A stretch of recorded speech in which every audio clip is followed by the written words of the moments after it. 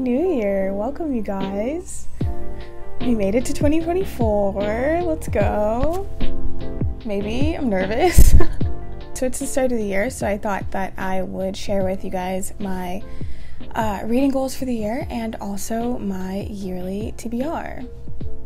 I tried to make my yearly TBR fit with some of the goals on my list. That way I was kind of like built in, low-key, already working on my goals for the year. That makes sense. So I'm going to go through my goals first, and then I'm going to talk about my TBR. That way you guys can see kind of how they relate to each other.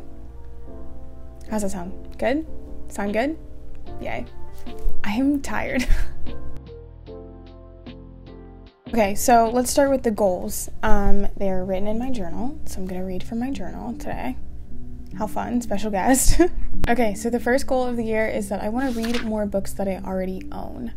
I don't necessarily consider myself like a person who has like a book buying problem. I actually use my library pretty consistently. On the receipt, they tell you how much money you save throughout the year by like renting books from the library versus buying them in real life. And I think this year I had like saved over $6,000 because I use my library like a lot. I check out books pretty much constantly, and so I end up like having the same problem that I would have if I was buying books constantly. I just don't read the books that I already have because they just like sit on the shelf, and then like a hold comes in and I'm like, well, I only have 21 days to read it. So then I like focus on my holds and stuff. So I just want to focus more on the stuff that I already have here at the house. I also would like to read more nonfiction this year. I find myself like feeling like nonfiction is specifically for like academic or for school purposes, instead of just allowing myself to enjoy nonfiction topics and nonfiction books, things that I find really interesting. I have a lot of nonfiction books and I never read because I feel like without a classroom and school and classmates and professors to discuss the novel with, that I'm like not getting enough out of it, when in reality, like even reading it by myself, getting what little I do out of it then is more than not reading it at all. So my excuse doesn't make sense, therefore it's not valid. I also would like to read more short books. I have this weird thing about books where if it's short, for some reason, I feel like it's not going to be like meaningful enough, or it's not going to leave like an impression on me or anything like that. When in reality, short books are a lot harder to write than longer books. Oftentimes the themes are more distilled because everything is so edited down that you really only have like the meat of what's left in a short book. Rather, I think with a longer book, there is more of an opportunity to get lost in all of that extra stuff. And so I don't know why I think that about short books. I don't know what vendetta I have against them. I'm not really sure what that's about. So I would like to fix that this year. I don't want to do that anymore. I think it's stupid. I don't want to do it. The third goal this year, is this the third? The next goal is that I would like to be more conscientious about the authors that I read. I think that I read a pretty wide array of like perspectives. I try to make sure that the main character has something that's either completely different from me or is almost identical to me, so that I can get like validity in my own perspective, but also I definitely will experience and learn other things from other perspectives. But I'm not very conscientious about the authors that I'm looking at. Typically it's just the characters, and I think if I was more conscientious about that, then I would end up reading even more like different perspectives and people who have different lifestyles and like things like that. Something I'm just keeping an eye on. Not too worried about it, just keeping an eye on it. Okay, 2 more. So I have finally gotten a Book of the Month subscription. I have wanted it forever. I feel like it's just, I don't know if it was social media pressure or if it's just the fact that they really do pick really great books, but I've always wanted one, but I'm too nervous that I'm not actually going to use it. This year, I'm going to, in the same month that I get the book, I have to read it. If I miss a month, I have to cancel my subscription. Unless I skip a month, because if I skip a month, then it doesn't matter. But If I get a book and I don't read it in that month, then the next month I am not allowed to get another one. I have to cancel my subscription. It's a one and done type of deal. I'm not wasting money this year. I will not be doing that. I signed up literally yesterday. I've already picked my January book. I'll put it on the screen. I can't remember what it is. And so this book will definitely be read in January, because otherwise I have to cancel my subscription, and I failed the first month in, and that's sad. The last one, the big one, the number, I am hoping to read 60 books this year. I didn't keep track of how many books I read last year. I didn't really keep track of reading stats until about halfway through the year, so I don't really know what happened, but I have a feeling I read somewhere around 60 to 70 books. That just felt kind of like the right number, and so I made my reading goal 60 books this year, because I think that's about how many I'm reading already. This is the first year I'm going to be tracking everything, and so it felt like a safe option, felt like a good way to go, so I just did it. It was really more of a gut feeling than anything else. Okay, so there are the books for the year. It is time to move on to my January TBR. They are all right here. So, if you notice, the first goal that I talked about was reading more books that I already own. So this year, I decided to pick my yearly TBR based solely on books that I already had at the house.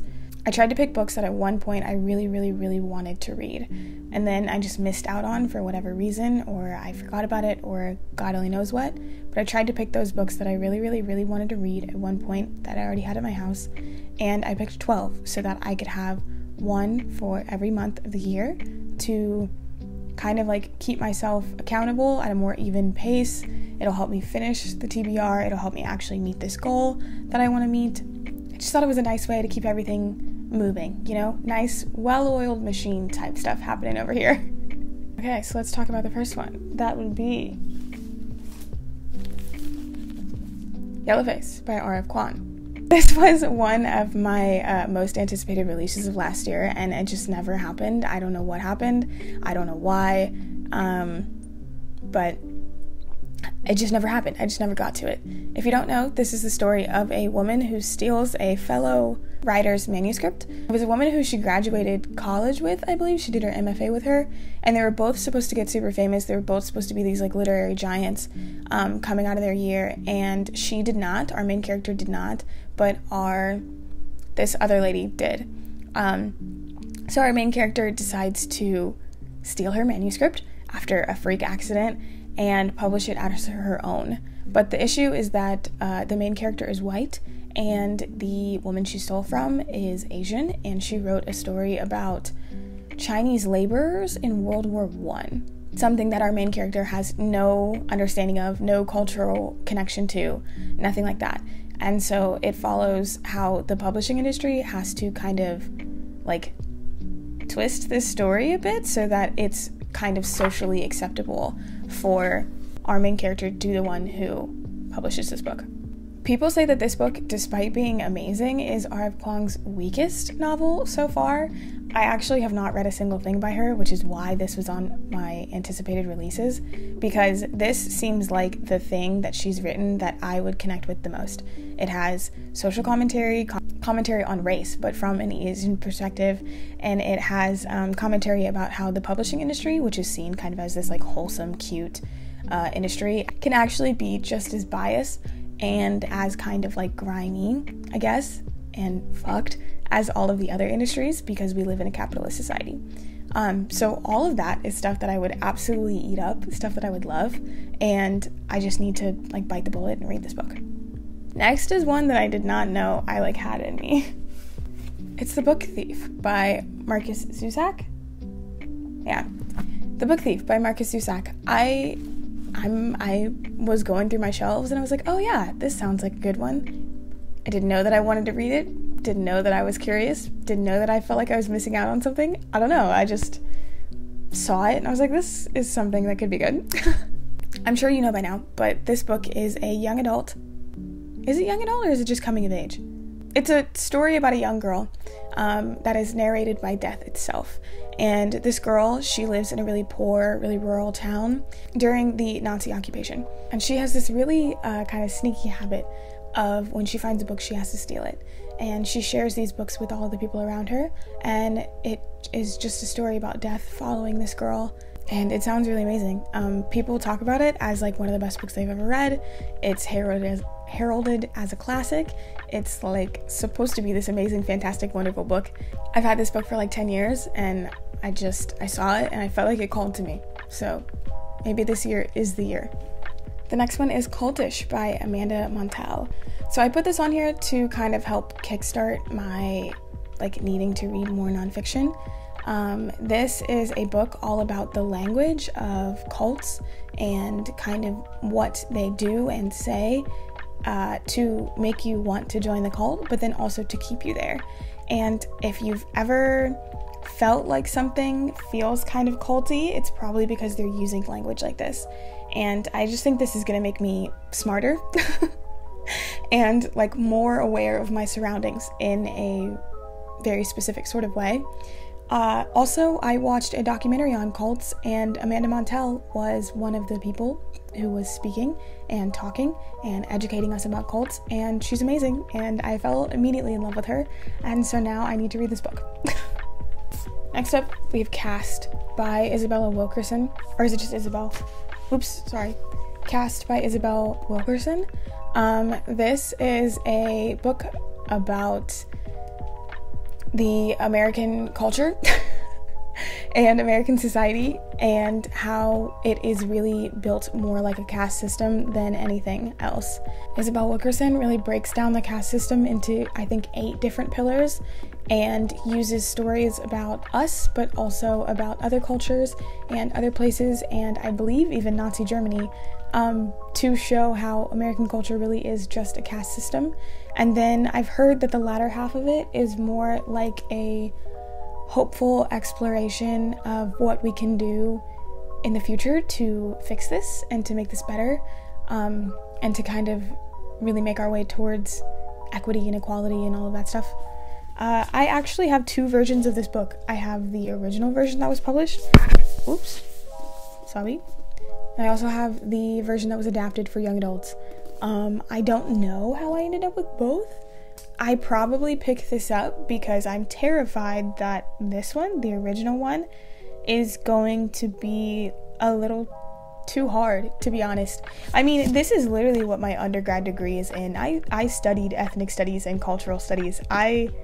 This is like me. I am literally trained and academically allowed, I don't know, to read and understand this type of work. And I feel like because I don't have a classroom and I don't have classmates and I don't have people to like, I don't know, discuss with, I'm not sure. I just am worried that there's going to be things in here that I miss and then I'm not going to know. Just like I said, this is exactly the reason why I want to read more nonfiction this year. It is the exact same reason. I'm just nervous that I'm not getting enough, and so then I push it off and then I end up not getting anything at all, and that makes no sense, and I will not stand for it. I'm done with my own bullshit. I guess I should mention this. I don't know which copy of these I will read. I will most likely probably start with the adapted for young adults, and then if I feel really comfortable, I'll jump into the like original one, or maybe I'll read this one first and then the original one, or the other way around. I'm not really sure.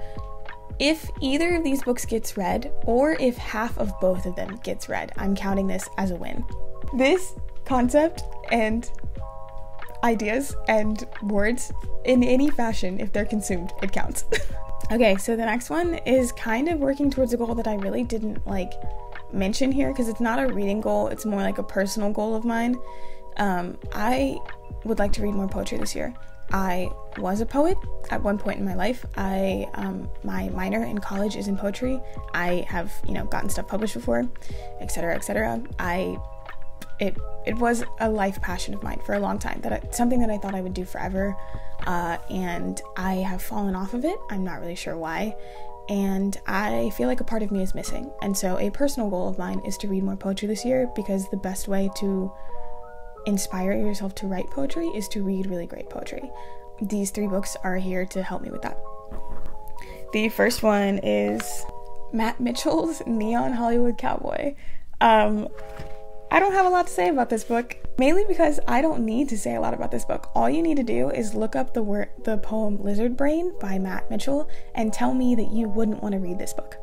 I don't have to say anything because Matt said it all themselves, But if you are curious, this is a collection of poems surrounding Matt's experiences in life being a intersex person in a society that is obsessed with gender. It sounds great. It sounds like a perspective I've never heard before, and Lizard Brain is my favorite poem, I think maybe of all time, and so I don't know why I haven't read more by Matt. Just doesn't make sense. Next one, Crush by Richard Sykin. This was given to me as a graduation present from one of my favorite professors of all time. Because of that, I don't know if it put extra pressure on this novel or if it's because every time I pick this up, I start to cry a little because I miss him so much. Richard Sykin, I have read some of his individual poems in other anthologies and stuff, and he has such a way with language and such a way with absurdism. Basically, he just writes these most strange and peculiar poems in a way that makes you feel seen and feel heard, even though you don't always know what's going on in the poem. And I think that's a talent that is sick as hell, and I'm jealous, and also I want to know more of. Maybe I might be able to emulate, I am not sure. But in the desire to read more poetry that's going to make me want to write poetry, I also want to read poetry that's going to expand what I think of poetry as and how I approach writing a poem. And I think this is the kind of novel that will do that for me. This isn't a novel, the kind of collections of work that will do that for me. The last one is Devotions by Mary Oliver. This is a collection of a lot of Mary Oliver's work over the year. It's not all of it, but it is a lot of it. And it is basically this just soft and gentle exploration of life in connection to nature, and how it really is all just one and the same. It's the way that I'm going to describe it. She is brilliant. I've read several of her individual poems, and I love her, and she writes poems that feel like a hug, and it's very accessible, very easy, and I think this is a good place to kind of jump back into poetry with, to prepare me for some more abstract stuff that's in these two, you know? This is the next one. It's The Five Wounds. You're looking at it, you see it. This is a big boy. But regardless, this, everyone who talks about this book who has read it in my own personal life has said that it is one of the best books they have ever read in their life, hands down. And there's something sort of beautiful about somebody coming to you and saying, hey, do you see this book? This book is the love of my life. And you're like, whoa, okay, you know? There's just something about that feels kind of like an invitation into somebody's psyche and heart and soul that can be intimidating, but also feels sort of special in a way.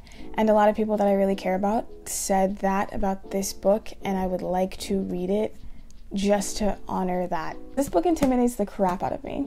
And if you don't know, it's about a family, 5 generations of a family, I believe, in one house.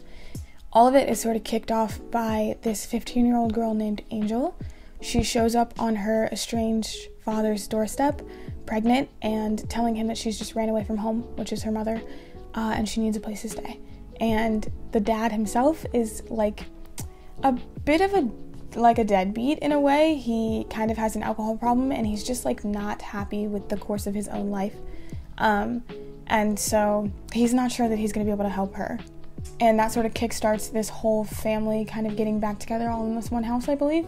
And it follows, the book takes place in the first year of Angel's son's life. I've heard it's just really heartwarming and it's really touching, and that it touches on a lot of really human experiences, but in a way that doesn't forget that individual cultures and traditions exist as well. And I just think that's a really fine line to walk, and I'm very curious about it, and I want to know more. I'm terrified, but I want to know more. Transcendent Kingdom by Yaa Gyasi. First, I have never seen this cover before. Has anybody else seen this cover before? I just feel like I have a rare copy. I could be completely wrong, but this isn't rare. I got it at Target. Never mind, ignore that. I don't know what I'm talking about. Anyway, this is an incredibly popular book. I'm actually going to talk about this one and the next one at the same time. So, Transcendent Kingdom and 7 Days in June feel very similar to me in my head in the reason of why I have been avoiding them. When a book gets so much hype, I get nervous that the hype is going to warp the way that I see the novel, either in a positive way or in a negative way. It just depends. But I get nervous that I won't enjoy a book that I otherwise might have because of all of the hype around it. So then I'm like, well, I'll just wait until the hype dies down and I'll read it then, and it's no big deal. But what happens is I end up kind of forgetting about them, and other stuff like makes its way onto my TBR and in my radar, and I focus on those instead of the stuff that I said I was gonna read. And that's exactly what happened with both of these two books. I just got distracted by other stuff, even though I really do feel like these are books that I will love and that will make me cry and that will make me sob. All right, Transcendent Kingdom. So this is, I believe, kind of like a second coming of age sort of novel, or like a exploration of growth in this woman's late 20s, early 30s, I believe. She is a scientist who studies rats, particularly addiction behavior in rats, and her brother is also an addict himself.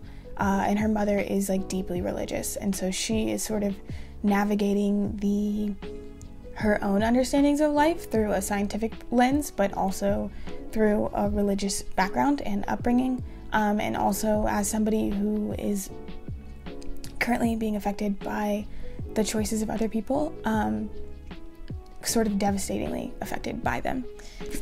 7 Days in June. This is a second chance romance about a couple who spent a week together as like young writers. That was this like passionate, amazing, fantastic kind of once in a lifetime week that ends pretty badly, and then years later they are both successful writers. They run into each other once again, and you slowly start to understand that they have been writing kind of these love letters to each other through their works over the years. The last one, nope. The next one is Where the Crawdads Sing by Delia Owens. Everybody knows this book. Everybody knows this book. This book was huge in 2018, 2019, and then the movie came out 2022, I believe.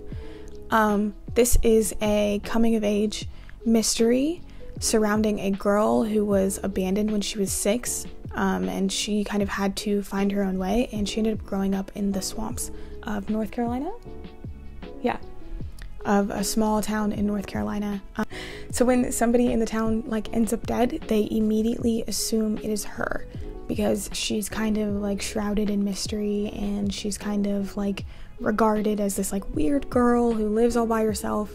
And in reality, that's not the case. She's actually very sensitive and very intelligent. I lent this book to my best friend on vacation a couple of years ago, and I watched her sob her way through this, and I just was immediately terrified, and I never got over that fear.